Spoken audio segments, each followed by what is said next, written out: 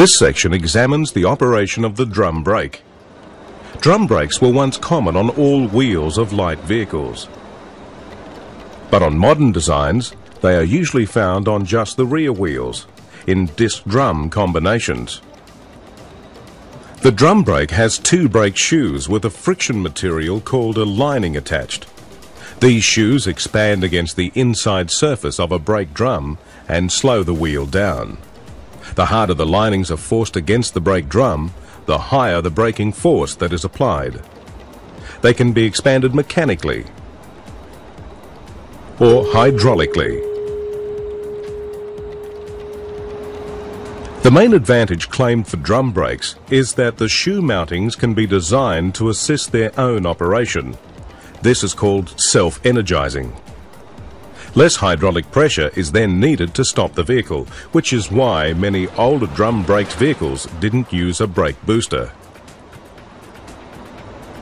The main disadvantage of drum brakes is that the friction area is almost entirely covered by lining. So, most heat must be conducted through the drum to reach the outside air to cool. With hard use, this can cause overheating and eventually brake fade. Brake fade is the gradual loss of brake stopping power during prolonged or strenuous use. Very high temperatures occur at the brake drum, and that causes a deterioration in the frictional value of the lining or pad material. It's common in drum brakes. Another problem with drum brakes is that it is difficult to get water out of the drum. If a vehicle is driven through water, it takes longer to get the brakes working effectively. Three brake designs are in general use: single leading shoe, twin leading shoe, and duo servo. Each one uses the wedging or self-energizing action of the brake shoe to assist the lining to grip the rotating drum when the brakes are applied. The twin leading shoe has an actuator for each brake shoe. The actuator can be mechanical. However, a hydraulic actuator is popular on light vehicles. The hydraulic actuator is called the wheel cylinder.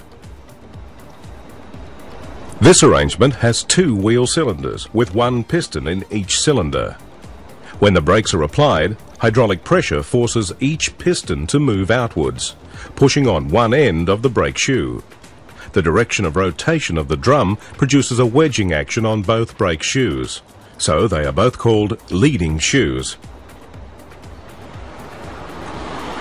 This system was once popular on front wheels because it is very efficient in the forward direction.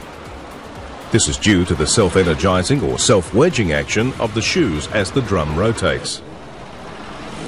Its main disadvantage is that it is only about 30% as efficient in reverse, so it is usually combined with a single leading shoe arrangement on the rear to provide a balanced system. The single leading shoe system uses a single wheel cylinder with two pistons. When the brakes are applied, both shoes press against the brake drum. One shoe is called leading shoe, the other is called trailing. The leading shoe tends to be self-energized, while the trailing shoe tends to be forced off the drum. This arrangement is common on rear wheels as they work equally well in forward and reverse, so it makes an effective handbrake. They can also have a self-adjusting mechanism. The duo servo design also uses one wheel cylinder with two pistons. It is a high energy brake, that is, it exerts large self-energizing forces. The lower ends of the shoes are linked but aren't firmly anchored to the backing plate. This lets the complete shoe assembly float within limits. When the brakes are applied, both shoes are carried around by the drum until the secondary shoe contacts the anchor pin. The self-energizing force of the primary shoe and its wheel cylinder application force is now transferred to the secondary shoe through the lower linkage. Force is then being applied to the secondary shoe from both ends. the wheel cylinder at the top, and the linkage from the primary shoe at the bottom.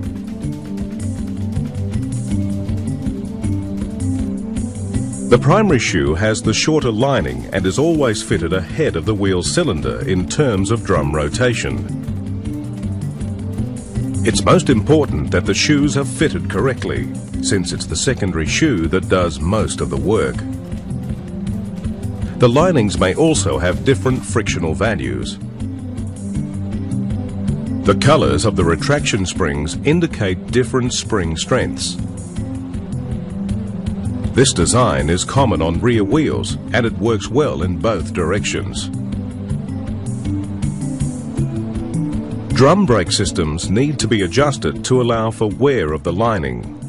If they are not adjusted, pedal travel will be too long to be safe.